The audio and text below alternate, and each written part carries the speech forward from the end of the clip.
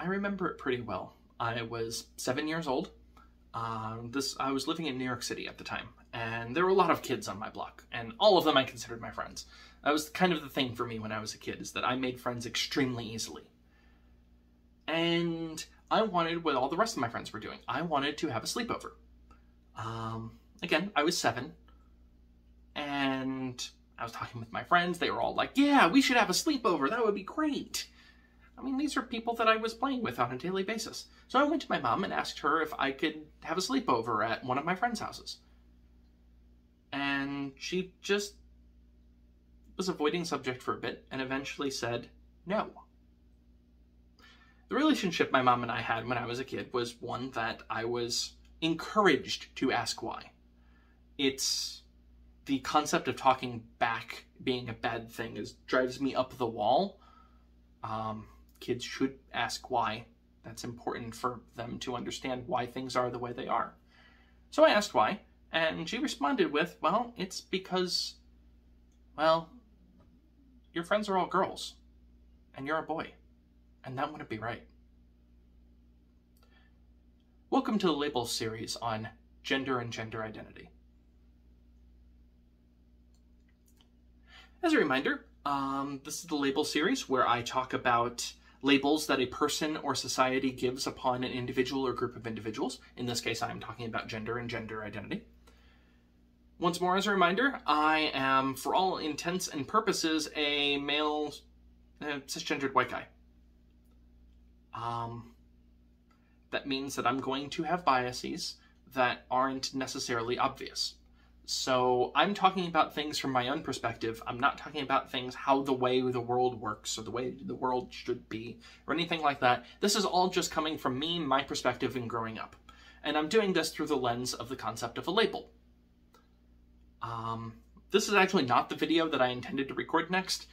The video I was intending to record next was on race and ethnicity, but I don't feel comfortable making it. So rather than delay this even longer, because it's already been over a year since I introduced the Labels series and I haven't recorded any of them yet, I am doing this video. This video is on gender and gender identity. The next video will be on romance and sexuality. And in order for me to do the video on romance and sexuality, I need to do this video on gender first. Once more, a warning. Everything is coming from the perspective of me growing up. This is not to indicate that this is the way the world works. This is my perspective, being a cisgendered white guy. Sort of. We'll get to that. And I'm going to have a more simplistic version of the world than a lot of other people. So, I'm trying.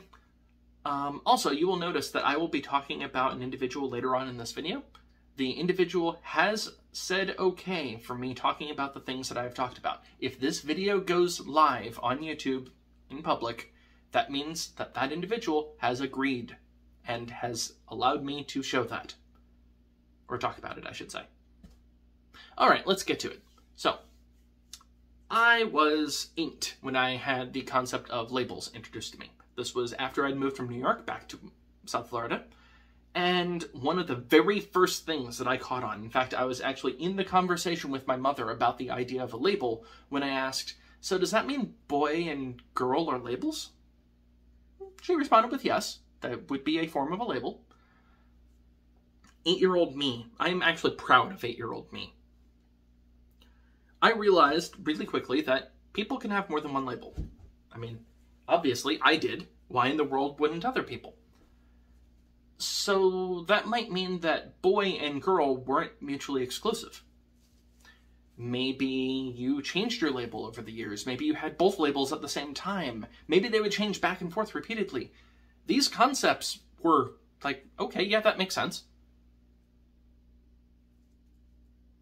So I'm actually proud of 8-year-old me and realizing that trans people can exist and that gender fluid people can exist. I did not realize about the whole non-binary and or any other gender beyond man, woman, that type of thing until later.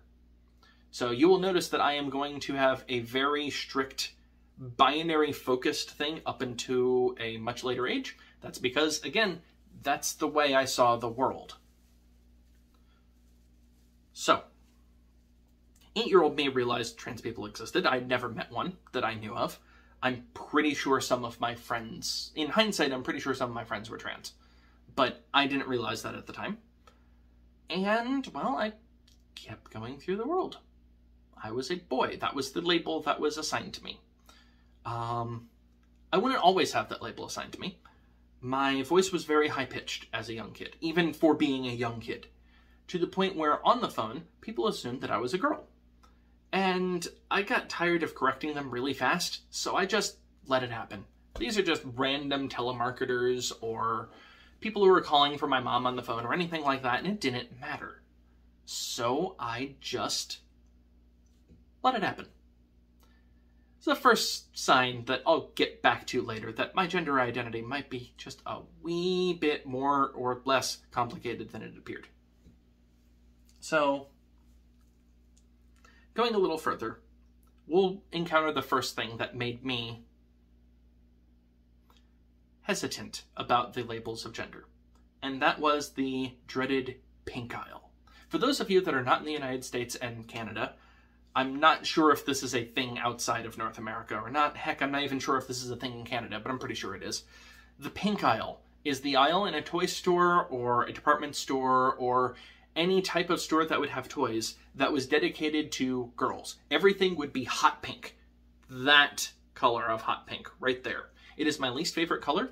It is garish. I can't stand looking at it. At least as a kid. Now I care a little less about it, but I still don't really like the shade of pink that's on this wall. It's part of the reason why I'm recording in this room, actually. The proverbial pink aisle.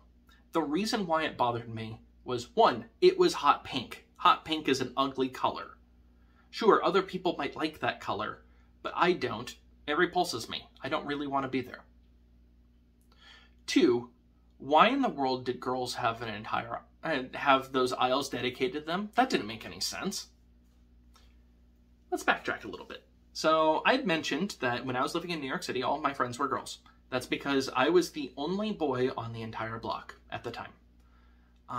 Again, I'm pretty sure that some of those girls are actually trans, and I would today probably use he and him for pronouns for them, but I don't know that for sure because I've lost contact with all of them at this point. And at the time, they were definitely using she and her. So, as being the only boy on a block full of girls that were my age, I played with their toys. I didn't have action figures and He-Man figure and G.I. Joes or anything like that. I played with dolls. I played with Barbies. I played with Barbie ripoffs because we were kind of poor and we didn't exactly have much in the way of toys for anybody on the block. I played with the toys that were on that proverbial pink aisle. And it's not that I had anything wrong with those toys. I like stuffed animals. I still do. I still have stuffed animals today. I am a 37-year-old guy. The concept of these things are only allowed to be played with by girls bothered me to the core. Why in the world were there toys that only girls played with? It did not take a brain surgeon to go to the next step of, wait, does that mean that there are toys that only boys can play with? Well, that's stupid. Why would a girl not want to play with a boy toy? What are boy toys, anyway? From the ages of about 8 to 10, I was trying to figure out what in the world boy toys were. And yes, I know boy toy is a different term. But bear with me, that was the terminology I was thinking of in my mind at that age.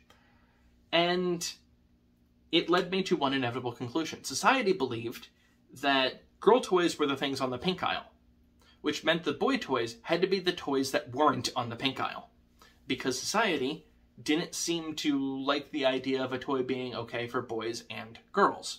I'm the type of kid who grew up with the, I actually still have this particular toy. I should probably try to find it at some point, but I don't feel like it right now. It's called My Bunny, and they used to have a commercial for it where they would show a boy going around with My Buddy and doing all, like, things that you would do with, like, a younger brother or a best friend or anything like that with basically a very large doll. A doll that was meant to be a boy. And then at the end of the commercial, at least for the newer commercials, this was like 80s, early 90s, they would have Kid Sister. That was the girl version of the toy. It's the same toy as my buddy, but pink. That commercial made me realize that, oh, other people think girls can't play with my buddy, and that boys can't play with Kid Sister. But boys have sisters. I didn't have any siblings. But boys could have sisters. Why wouldn't they play with Kid Sister? And girls could use a buddy too, right? Gender skepticism is what I would call this today. Specifically, the defined gender norms and how I didn't just not appreciate them, I was downright confused by them. I did not understand at all why anyone would care about these things. You're a kid, play with the toys that you want to play with. Are the toys dangerous? No, then play with them. Coincidentally, this might be part of the reason why I insisted on buying toys for my little cousins that were 12 plus years younger than me, that were always not gender specific. I bought them blocks, I bought them Duplos, I bought them Legos, I bought them toys to build things. Because, turns out, all of my cousins on my father's side of the family are women. I am the only man.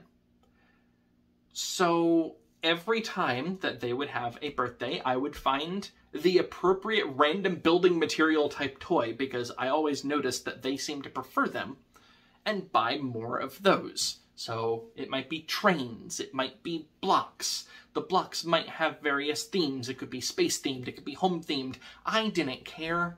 It just seemed right. So, age of 12, this would have been mid-90s, when when my eldest of my little cousins were born. So that was the point where I started thinking about these things and going, why does the pink aisle even exist? This doesn't make any sense. What is wrong with society to shove all of the girl toys onto one aisle? Why did they even gender a toy? And keep in mind, I still went on the pink aisle for things of my own. Again, I liked stuffed animals. Stuffed animals were frequently relegated to the pink aisle, or to the baby section. Anyway, let's go on a bit. So, by this point, I had already had a healthy amount of skepticism for society and gender. Then came the internet. In my era of the internet, when I first went online, I first went online on BBSs, so that predates internet. But anyway, I'm talking about actual, World Wide Web internet. I was always with the impression that you revealed as little about yourself as possible. If someone asks ASL, which is age, sex, location, you always answered with completely nonsensical things that were obviously incorrect. Which is what I did. That's how the running joke when I was a teenager of my gender was stainless steel came about. It's because that was a nonsensical answer. And I just went with it. I never used he, him for my pronouns on the internet when I was younger. I used it. Now, I know today that it is not exactly a pronoun that you want to use to refer to a person. Believe me, even back then, I knew that it was derogatory to refer to a person as. I only used it to refer to myself. But that meant that my gender presentation, as it were, would be what I would classify today as non-binary. I wasn't expressly going for that or anything like that. Again, my concept was, I shouldn't give out personal information on the internet. I'm just going to be nonsensical. And I'm not giving out personal information then. That's fine, right? There's a bit of an after effect from that. Namely, I became somebody on the internet that people trusted by virtue of the fact that I didn't judge anyone's gender. I just assumed that everyone else was doing the same thing. They were lying. And I was on the internet. What difference did a person's body make for how I'm interacting with them? I'm never seeing them. I am only seeing what they post in plain text posts on the internet. So if somebody says that they are a woman, then they are a woman. If somebody says they are a man, then they are a man. Once more, I did not have a concept of non-binary genders at the time. I did have a concept of somebody who was gender fluid, which means if somebody claimed that they were a woman, and then later on claimed that they were a man, but were still the same person, then I went, oh, okay. Strangely, I actually had a fairly healthy concept behind these ideas at the time. And that was around the time that I met the first person that I knew of at the time that was trans. Once more, there may have been people from younger parts of my childhood that were trans and I didn't know it, and probably still don't know it. So this was the first person I ever met who was trans. She explained to me what that meant. She was going to go through bottom surgery somewhat soon at that time. At least that's what she said. I had no idea for sure. Again, the internet. Assume everybody's lying to you. Unfortunately, that should have been a very positive experience for me in understanding how the world worked and changing my view of what labels people put on what. She primarily used transphobic language to refer to herself. Constantly. To the point where I didn't know there was anything not transphobic. Or, I didn't know that that was transphobic language, and I didn't know any language that wasn't transphobic. Oh boy, did that screw up my vocabulary for so freaking long. I mean, yes, this was the internet in the mid to late 90s. I understand the internet was a harsh place, and people were not exactly, shall we say, nice to each other on the internet. They still aren't. I know, this is a shock to everyone. But dang did that mess up my language for a very long period of time. I apologize to every trans person that I have spoken with from then up into... We'll just go perpetuity, because I've still found various horrifically transphobic things that are in my vocabulary and not realize it until I'm about to say it and go, whoa, whoa, whoa, what the hell? And reevaluate all of my life choices. So I apologize to all of those people.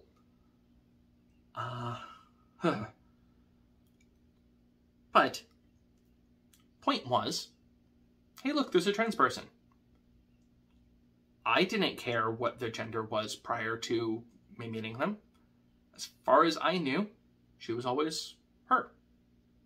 She, her were the pronouns that she uses. I interact with people on the internet at the time, primarily and exclusively actually through text-based means. So when I see someone use the terms she or her, that's what I use. I don't care if some random internet troll starts using he, him, other than the fact that she seems to be very insulted by that concept, which means there's something wrong with the troll. I didn't care, and that is actually the way I view pronouns today. If you introduce me using a set of pronouns, I will use that set of pronouns. If you tell me, no, I don't want you to use those pronouns, I want you to use these instead, I will use the new ones. My memory is a little wonky when it comes to that, and I'll get to that in a moment, but I will change. Yeah, I will occasionally mess up because of my memory, but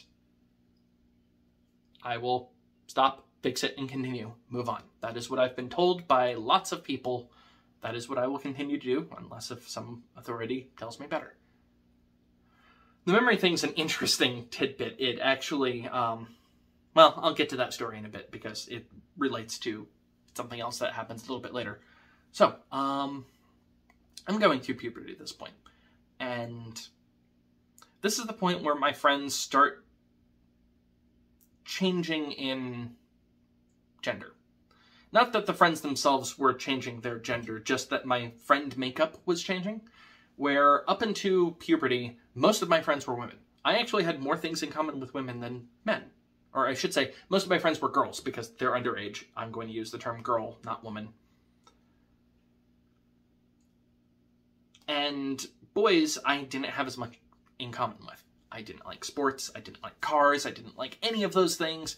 About the only thing I had in common were, for some reason, it was stereotypically a boy thing to like space.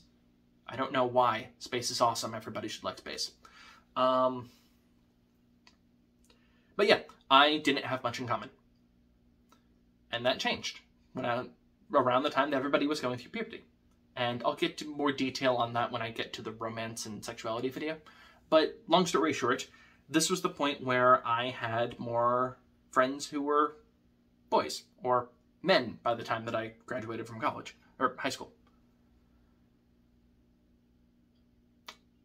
Let's age up a little bit more. By the point that I went to college, I knew several people who were trans. I knew people who I had now started hearing concepts behind genders that were not just man-woman. I didn't know anybody at the time, but I had started hearing and understanding those concepts. That's around the time that I met my partner. My partner is the person that I mentioned at the start of this video, who is, by the time that you are seeing this, unless if you're my partner, and if you're my partner, hi! My partner is approved of what I'm going to be saying. My partner is non-binary. They've always been non-binary. Their pronouns are they and them. And I curse my English teachers in high school for drilling into my head repeatedly that they and them are always plural. That was inaccurate. Not only is they and them a proper non-binary set of pronouns, because that's what you use when you're unsure of gender anyway, why in the world would you think that that's plural only? But also, they were originally singular. Damn it, English teachers. I know English is a crap language where we steal everybody's grammar at gunpoint, but come on! Anyway. Again, my partner is they and them. I did not use they and them for my partner when I had first met them, which meant that there was an interesting situation in my mind, and this happens with everyone that I am, shall we say, corrected on pronoun usage part of the way through my life, where if I remember my partner from the point where they told me on, and I'm recalling a story about them, I will always use they and them.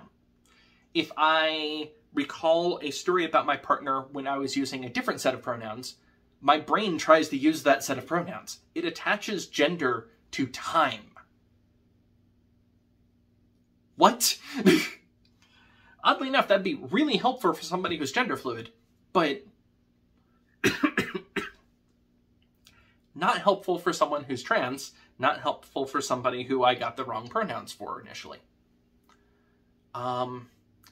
So yeah, if you've noticed on various videos, I have used they and them when I refer to my partner. And I use partner, spouse, various non-gender specific terminology for my partner. It's because my partner doesn't have a gender. Not a part of the traditional gender binary. Hi, Editor Me here. I just wanted to clarify something because I did muddle my words a bit here. My partner does have a gender. My partner just doesn't have a gender that exists on the stereotypical gender binary spectrum. Non-binary, hence the term non-binary. I did correct myself in the video, but I didn't feel right about leaving that part the way it is, and my partner called me out on it when I was having them watch this video. So, just wanted to clarify. Okay, back to the video. Bye! My partner was the first non-binary person that I had met, that I knew was non-binary at the time. Not the first non-binary person that I ever met. I've met two others prior to my partner. But anyway, and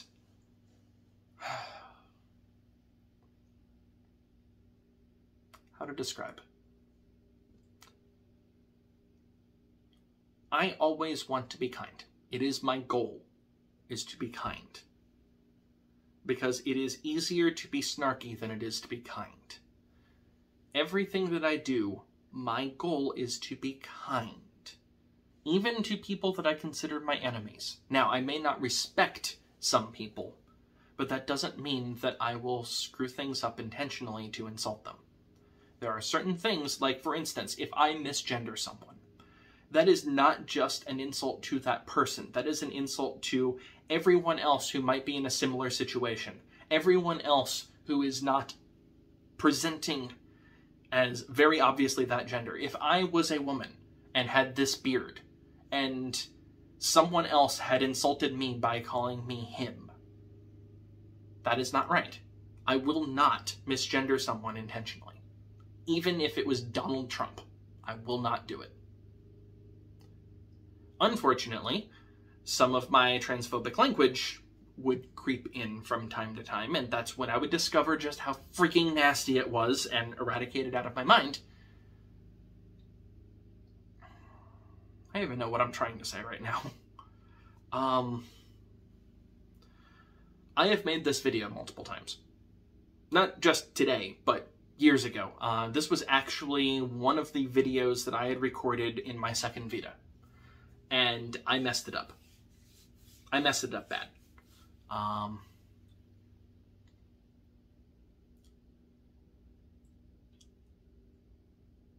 don't want to do that this time.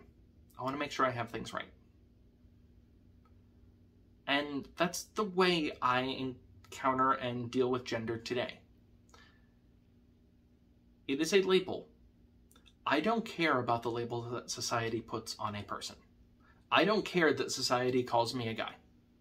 It is 0% relevant to my life. I accept that label by virtue of the fact that it is easier.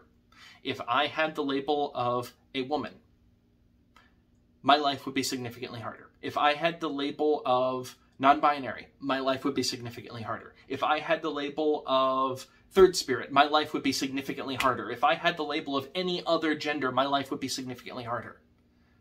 Since I personally do not care about my gender label, I don't care that society calls me a guy. In reality, I'm probably somewhere between a guy and non-binary. I just don't care. I am gender apathetic to me. Other people are a lot more picky about their gender, especially the ones that labeled themselves. If you have labeled yourself, I will do everything I can to reinforce the label that you have put on yourself. It means way more to a person who is trans to be called by their correct pronouns than it means for me. And I recognize that. I will never be able to feel the emotions of being labeled incorrectly, because I don't care about my own gender label. I will never understand it on an emotional level, but I will absolutely understand somebody being excluded and feeling bad about being excluded. I will absolutely understand about someone having the wrong label about something else. So I will do my damnedest to use the correct label that you yourself have put on yourself. Trans people have a right to exist. People have a right to exist. Kitties, like this kitty right here, have a right to exist. Especially since he's indoors and thus not an invasive species outside.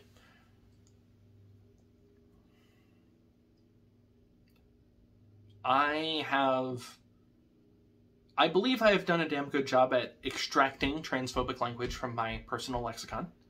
I don't know of any that's left.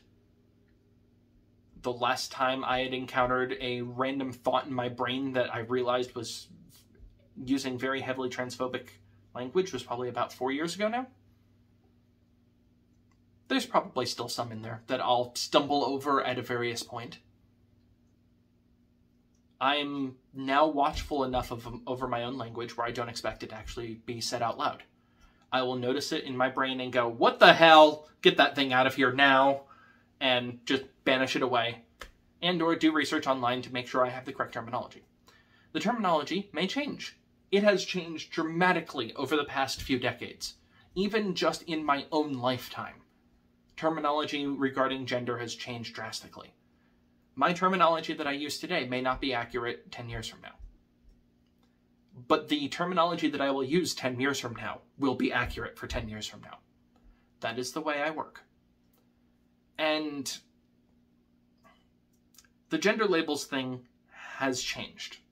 My perspective of basically not understanding why there was a pink aisle has evolved into, why in the world is any toy gendered? Why is there anything that is not a person or being gendered? Yes, I will still use Isun as he, him, for Isun is a male castrated cat. Isun cannot tell me if those pronouns are incorrect. In fact, I'm pretty certain Isun doesn't understand the concept of a pronoun to begin with. I don't believe Isun even understands the concept of gender. Just biological stuff. And even the biological stuff is complicated. I mean, look at, what is it, male calico cats? Male calico cats aren't technically just male. They are, they're technically intersex. So trying to relate biology and gender together is just like trying to relate apples and a very large sponge together. They're not really related. Society will label someone based off of their apparent biological sex and label someone's gender based off of that. That's it. I don't see any other relation, and that's just kind of meh. That's how I got labeled to be a guy. I don't really care. Again, I don't care about my own labels. I recognize that other people strongly care about theirs. And if you are a woman who is very much, I am a woman, hear me roar, I will absolutely recognize you as a woman. If you are a man, you are very much, roar, I am man, hear me roar, roar, then I will recognize you as a man. If you are something else, then I will recognize you as that something else. Me personally, I don't care. Call me she, call me he, call me they, call me it. I'm not going to care. I use he, him just because it's easier for me. Because it gives me my societal privilege that I just happen to have. Because I appear to be, what was it again? That's right, a cisgendered white guy. Hopefully this gives a good summary as to the way I view gender from growing up all the way to the present, where the present I view it purely as a label, and a label that only that individual can give themselves. You said it, Isun. Oh, I'm sorry, I covered up his cute little yawn. Oh, I have failed this video. Ooh, big stretch. Big stretch. Yes, kitty cat, yes. Good kitty. If you have questions for me, please, wherever I've posted this, feel free to make a comment. I'm not going to pretend that this video is perfect. I am absolutely certain that I will cringe about this video 10 years from now. And if I'm still making videos, maybe I'll make an update video. Who knows? Kitties. Love of kitties are not to be gendered. Wonder if that's the reason why my cousins had to do a double take when I just went with the immediate kitty when I saw the kitties while I was in Florida this week. Anyway, I should probably stop this recording. It's already 32 minutes and 49 seconds. I'll stop it. Bye, Internet!